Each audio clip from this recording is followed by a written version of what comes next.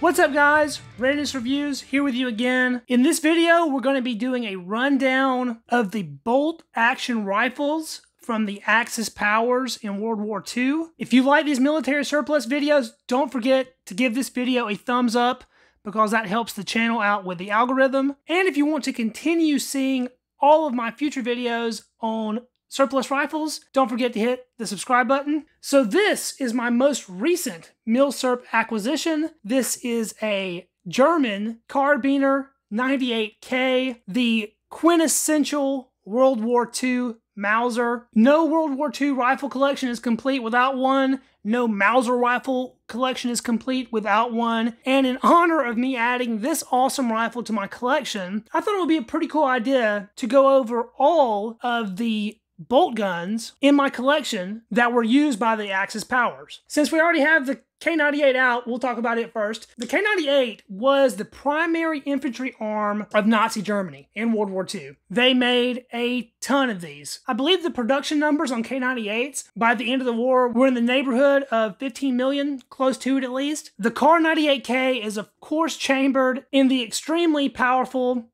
some would say overpowered, 7.92 by 57 millimeter or 8 millimeter Mauser cartridge. My particular example has an arsenal code for Gustloff. The date of production on this particular rifle is 1943. That puts it in sort of the later part of the mid-war. So it does have a laminated wood stock. The H-band up front is still the original style H-band before they were crudely stamped out. It does have a stamped trigger guard and a cupped butt plate. The sling on my particular rifle is actually Yugoslavian. I just threw that on there and it works well enough. I picked this rifle up from the most recent gun show I attended. This rifle did come with a bayonet. You can see the price tag on that bayonet right there was $180. These regularly fetch that much on eBay. I ended up getting them to take the price on the bayonet down to $100. Now the bayonet is non-matching to the rifle. It is a 1937 date, and the serial number on the bayonet is not matching the serial number on the sheath, but it's in fairly good condition. Now, unfortunately, my rifle does have non-matching serial numbers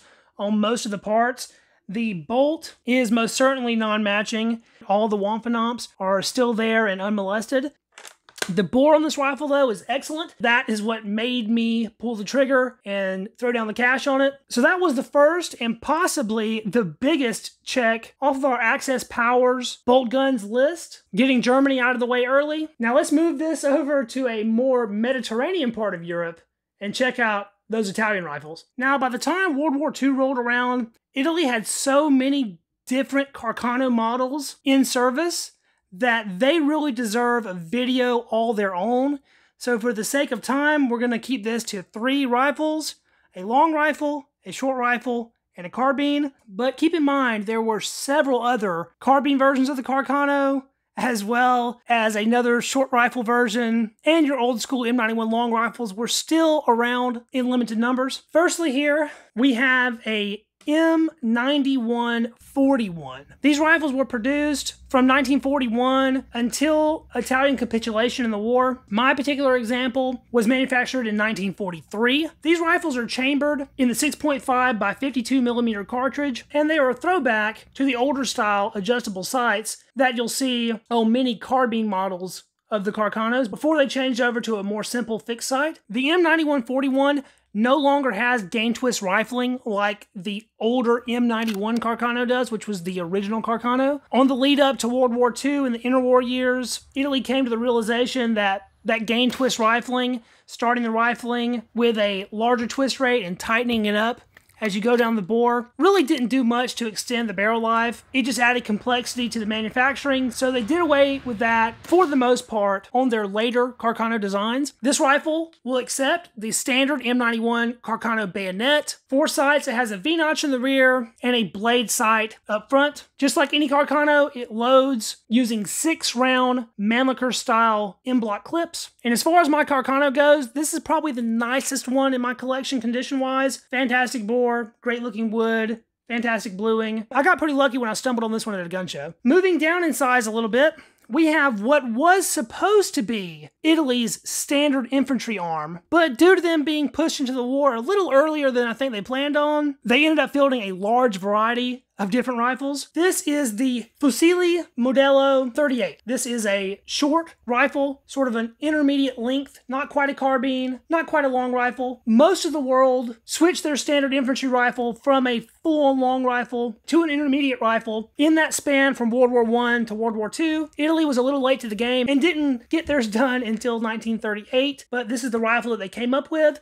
Now, my particular example of the rifle is a very early model. Some people refer to this as a prototype rifle. It has a full-length wooden handguard. On most M38 Carcanos that you will see, the handguard will stop about here, and you'll have an exposed piece of barrel and an extra barrel band in the middle. Mine doesn't have that, which makes this particular example a little extra interesting. Now, the M38 was initially designed to use the new updated 7.35 by 51 millimeter cartridge. Italy was not exactly happy with the ballistics of their 6.5 millimeter cartridge. They wanted something with a little bit more oomph, and so they decided to move to a 30 caliber cartridge similar to what the rest of the world was using. That was their intentions, but it didn't quite pan out. The same way they didn't get to convert the whole army to using the M38 as the standard infantry arm. They were also pushed into the war before they had proper manufacturing and logistics capabilities to really supply a military with that round. And so they ended up reverting back to the old 6.5 cartridge anyway. And that's one of the reasons that so many Carcano models did stay in service. And the last of the three Carcanos we're going to be looking at is a carbine. This is a M38 carbine. These are referred to as the cavalry carbine because they have this very cool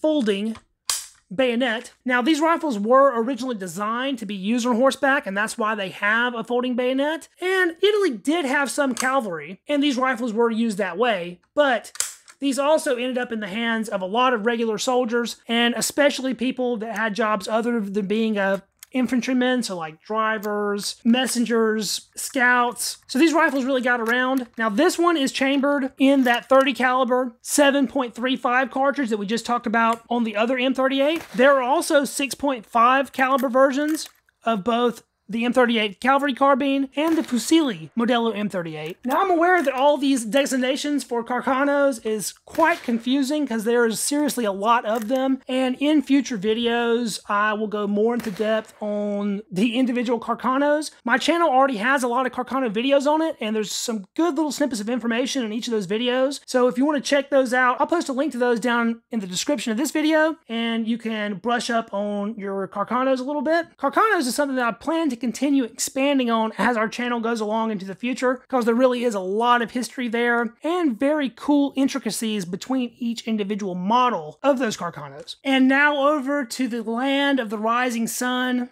Imperial Japan, which might actually be my favorite access firearms of the Second World War. Much like Italy, Japan had several variations of their standard infantry bolt actions, but their standard infantry arm in the Pacific Theater was the Type 99 Arasaka. This is a mid-war example. These rifles are absolutely fantastic. Some of the best military bolt actions ever made. They have an extremely strong and durable action. Japanese steel was fantastic. They are purposely built for jungle combat. For the most part, the bores are chrome lined, which helps fight corrosion. In many cases, the bolt head would also be chromed in order to help keep that corrosion away. The Arasaka is essentially a Mauser action, but it's even simplified beyond that of a regular Mauser and is even easier to produce. They have a 5-round internal box magazine, which is reloaded using stripper clips. Now, this is a stripper clip of 6.5. The Type 99 was actually chambered in the 7.7 millimeter cartridge. Just like the story we went over with Italy, how they switched from a 6.5 millimeter cartridge to a 7 millimeter cartridge or 30 caliber cartridge, Japan did the same thing, and just like Italy, Japan ended up keeping their 6.5 millimeter cartridge in service until the end of the war as well. The Type 99 Arasaka started out as one of the most bell and whistle decked out bolt actions of all time. They very famously had rear sights that were designed for taking out aircraft. My example doesn't have the anti-aircraft sights, unfortunately. On the early examples, this middle barrel band would have a protrusion on the bottom and a wire monopod that could be folded out and used to help support you in shooting. They were also issued with dust covers over the action here. Most rifles you run across nowadays no longer have the dust cover because, quite frankly, it's an easy part to lose. There's an old story of Japanese soldiers tossing them because they made too much noise. And whether or not that's true, who knows? Back to the sights. The Type 99 Arisaka uses a pretty good aperture style setup. You have your aperture peep in the rear, and then the front on the early and mid-war examples like this one is a protected thin barley corn, which makes for a pretty good sight picture. For Type 99s, I also have a late war example referred to as a last ditch rifle. Comparing these two side by side, the first thing that you notice is that the wood on the mid-war example goes all the way to the nose cap. On the last ditch example, the wood stops about halfway, and they were just trying to save materials. They got rid of the protective wings on either side of the front sight there. The rear sight is no longer adjustable. It's just a fixed peep. And on our mid-war example here, our butt plate is metal. On this last ditch example, the butt plate is made out of wood. Also, if you look at all of the welds and machining marks, everything on the last ditch is far more crude. They also did away with the chrome bores on many of the last ditch rifles, although you will run across some that still have that chrome bore. Even with the overall quality of the rifle degrading as the war went on, till the very end, Japan produced Arisakas that are rock solid, reliable, and completely functional and safe rifles. And they really are one of my favorite military bolt actions ever. In the Pacific, Japan was mainly fighting with the Type 99 Arisaka against American forces. But a lot of people forget that Japan was also fighting a war against China. And for the most part, Japan's army in China was armed with the older Type 38 Arisaka, which is still a full-length long rifle, much like that of the rifles of the Great War and before. The Type 38 Arisaka, like the Type 99 Arisaka, is a fantastic rifle. Japan really did a great job of producing their small arms, particularly their bolt actions. The Type 38 is chambered for the 6.5mm cartridge, and like the Type 99, it is loaded using a stripper clip, 5-round internal box magazine, Mauser style bolt. These rifles were still used in huge numbers for Japan in World War II, and so for that reason, Japan basically has two main service arms, the Type 38 and the Type 99. The Type 38 wasn't just a long rifle, there's also a teeny little carbine version of it, and this rifle is definitely one of my favorite Arisakas. It's everything you like about an Arisaka, but far smaller and far more handy. Now, unfortunately, my example has been refinished in a way that I definitely don't appreciate. I bought this at a gun show for a very good price. Somebody in the past decided to lacquer or polyurethane the stock so it's very shiny, and unfortunately, they parkerized most of the metal parts. Like its big brother, the Type 38 long rifle, the Type 38 carbine uses that same 6.5mm cartridge, and it is also loaded with a stripper clip. The last Japanese bolt gun we'll be looking at is one that I very recently did a video on, and this is my Type I Carcano. This is West meets East in a very cool Milsurp fusion. This is Type 38 Arisaka meets M91 Carcano. These rifles were used in naval service. The Navy was having a hard time getting their hands on Type 99s or even Type 38s. And so they went out and contracted with Italy for some Carcano rifles chambered in the standard 6.5mm Japanese service cartridge. It uses a Carcano bolt, but the magazine is Mauser style. Aesthetically, it looks virtually like a Type 38 Arisaka with slight differences. And it's sad to say, but in my opinion, of all the Carcanos made, this one's probably the best one. And I think that's because the magazine changed. You're no longer dealing with those Mannlicher clips, which if they're not absolutely perfect can cause big problems. Having that Mauser style magazine makes a big difference. There are, of course, several other Japanese bolt guns that I did not talk about in this video. That's because I don't have them in my collection to talk about them. I'm sure you guys will let me know down in the comments which Japanese rifles I still need to add to my collection. That pretty much does it for the major Axis powers, but there were members of the Axis other than your three main powers, like Romania and Hungary. Of course, Germany kind of spilled their own borders. Austria kind of became Germany. I do have another couple rifles that I would consider access rifles, so let's take it on over to those. Now, Finland wasn't really an Axis member. They were under German influence, and they were at war with Russia, who was an allied power, so it puts them on that side of the conflict. This is one of my absolute favorite, most prized rifles in my collection, not because it's particularly amazing, which it is really cool, but because it was a gift from a dear friend. This is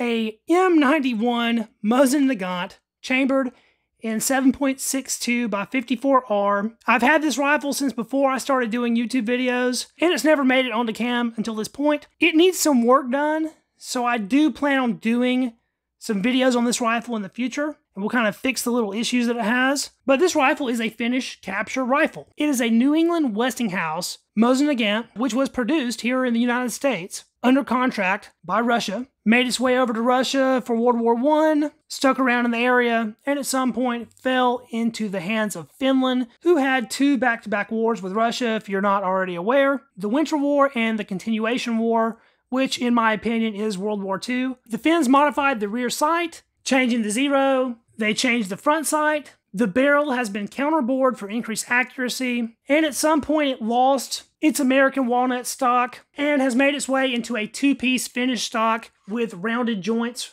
for those of you who may care. Finland never actually made any Mosin Nagant receivers. For every Mosin Nagant they put into service, the receiver was either bought or captured or donated to them. They had an extensive reworking program to take Soviet Mosin Nagants and bring them up to Finnish standards, accurizing them. There's all these different models. It's a really cool subsect of collecting, so it's really cool that I have this one in my collection. And lastly, to wrap this lengthy video up, I have a couple carbines here.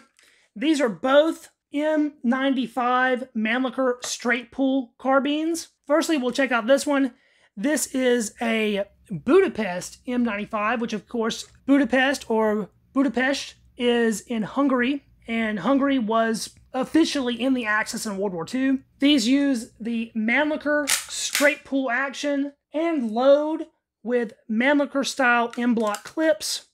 Both of these rifles have been updated to the 8x56mm rimmed cartridge, which was an update that most every M95 rifle or carbine went through prior to the Second World War.